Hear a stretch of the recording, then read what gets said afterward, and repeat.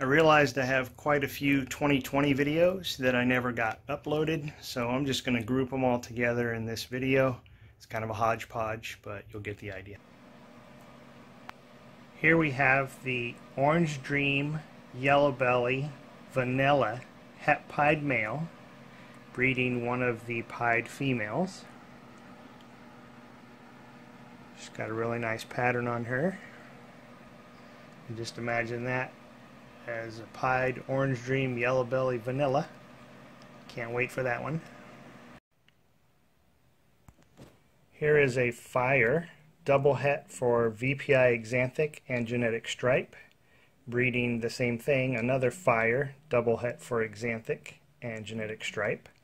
And you'll see some white markings right here on the male. And I use this pin. It's a Sharpie Mean Streak. And it's just white. Show you here. And I use that to mark my males when I'm going to breed two animals that look very similar to each other. In this case, they're both fires, and it'd be hard to tell one from the other. I quickly want to be able to identify the male and not have to pop him each time. This works out great. So, you know, anytime you're breeding double hets like this, or anything that's similar, is really good to use. But this again is fires, double het for VPI Xanthic and Stripe, locked up there. See the tails curled. Here we have a Mystic Potion male, which you see on top, breeding a Super Mojave female. Come over and get a look at her head there. So this will make more Super Mojaves and more Mystic Potions.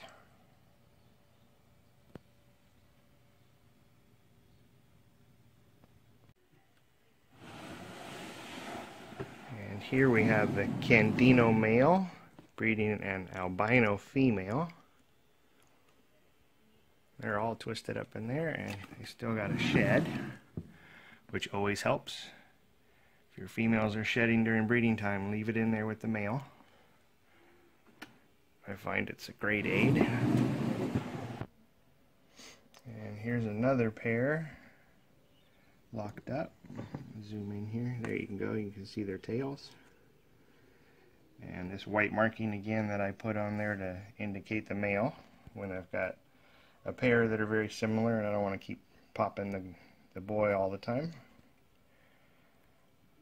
This is an exciting pair of double hets for me that I'm really excited to see breeding, and I'm not going to reveal yet what they are.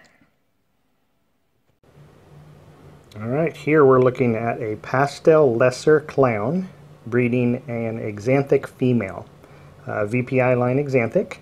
So if this is successful and they produce eggs and babies for me, we'll have double het Xanthic clowns that are also, possibly I'll have some pastels and some lessers, and they would be double het as well. Very excited for this.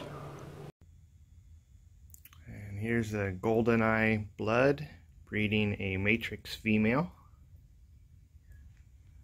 They're all scrunched up in these tubs. I need to get a bigger rack, but this is working for now. Very happy to see this pairing coming to fruition again.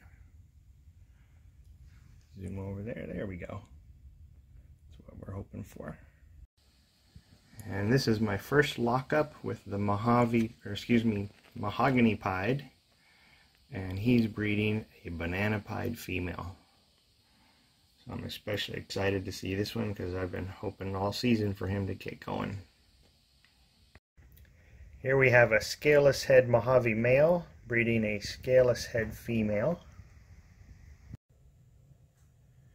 Here's some more lockups. This is an Xanthic Leopard male breeding an Xanthic Fire female. And you can see here's a big portion of her shed. Whenever I see a nice complete shed, and it's all usually rolled up in a little ring, I like to unroll it and lay it out there. I think it might be full of pheromones from the female, and it seems to sometimes stimulate breeding activity, so I like to leave that in. And we can see here it's definitely working. Or they were just going to do it anyways, but I think every little trick you can come up with helps. And here's an Axanthic Fire male, het for pied, breeding a pied female. So that'll get us some double hets and some pieds that are het Axanthic.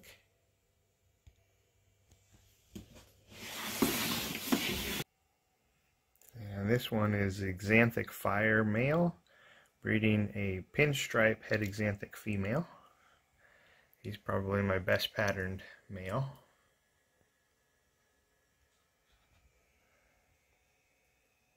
Nice lock up there.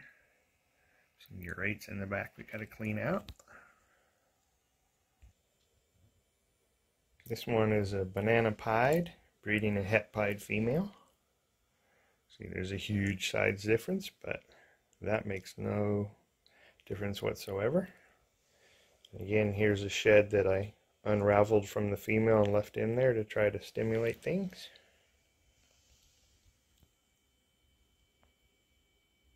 Can never make enough banana pieds, and banana's het pied, so he's got his work cut out for him this year. Okay, now she's done laying her clutch. So let's get her back on ground level and we'll see what we've got in there. And it appears we've got 7 eggs there. I'll take her off here. Can't really do it with one hand, so I'll come back in a moment.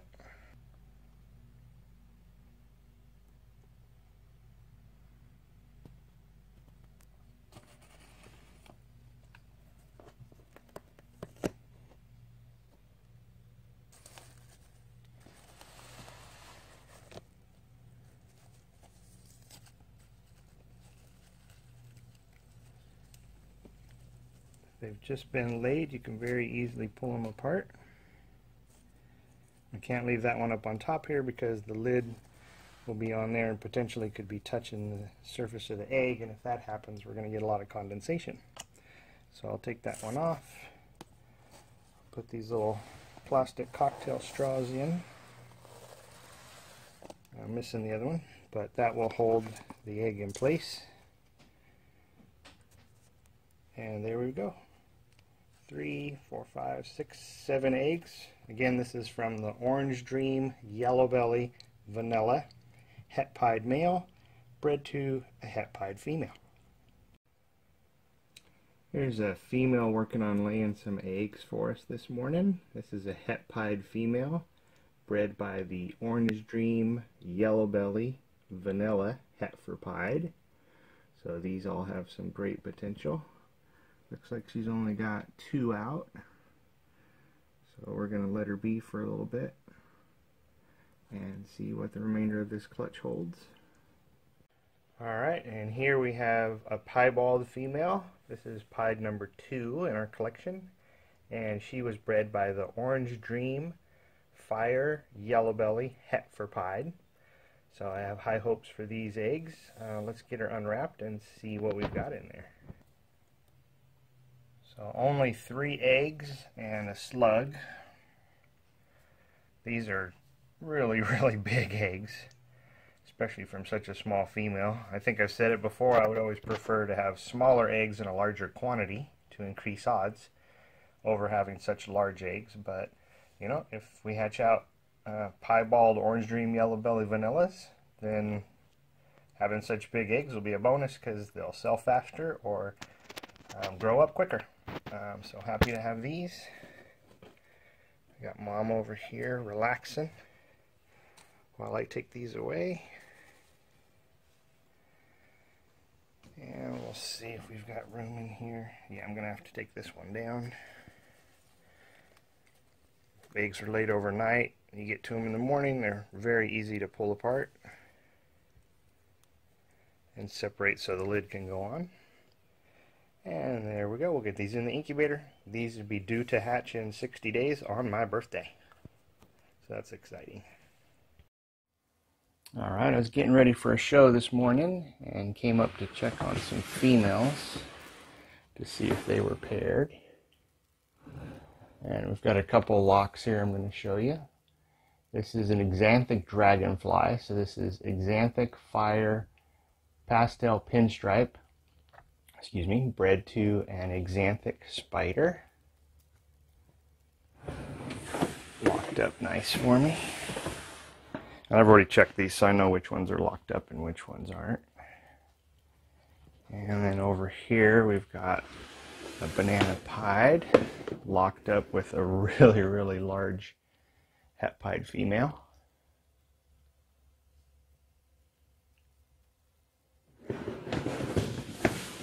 Make some nice babies. Down here I've got the world's first, and as far as I know still the only, Xanthic Fire genetic stripe, and he's locked up with a double het female who's actually his mother. He's looking really good right there. And over here we've got a Mystic Potion breeding a Super Mojave. Well, they were a little bit earlier. Let me see here. If they're still locked up, it's under her tail there.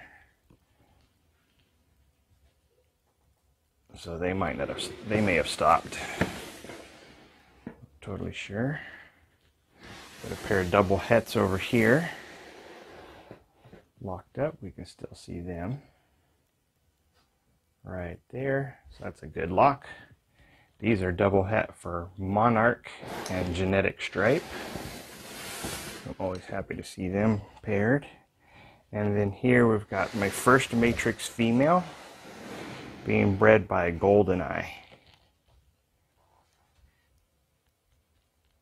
So I'm really happy to see that. He's got some great coloration. Actually, she does too. She's really pretty. She's really dark. You can see here, very, very nice coloration. Can't pull this all the way out of the shelf. I'll drop it. I want you to see their heads there. Very happy to see that. Be my first year going for 007s. And down here, the double het dreamsicles, never mind, they weren't locked up. Down here I've got an ivory male with another matrix female. A little bit of stuck shed right there, but I probably shouldn't disturb them. Here they are locked up. He's got his tail under hers. Let's see if we can see all of her. She's really pretty. They're definitely taking up this entire tub. I need to get some bigger racks for my bloods. And over here we've got a couple more. Got a pair of double het Xanthic clowns, which are no longer connected. That's a disappointment, but at least they were locked up this morning. And I've got Scaleless Head Mojave, and they're no longer locked up either. Well, this is Scaleless Head Mojave to Scaleless Head Mojave, and they were connected this morning when I first checked on them. And that's it. But as you can see, going back just the way I record stuff, we'll focus on these two since they're together. I just put a little sticker in the corner with who the male is and the date that I see a lockup. And then off to the right here, I'll record follicle development. These happen to say that they laid last year. I like to keep track of that. So if I'm not seeing any activity, I'll be able to chalk it up to, well, maybe she hasn't recovered enough from the previous year. But that's it for now.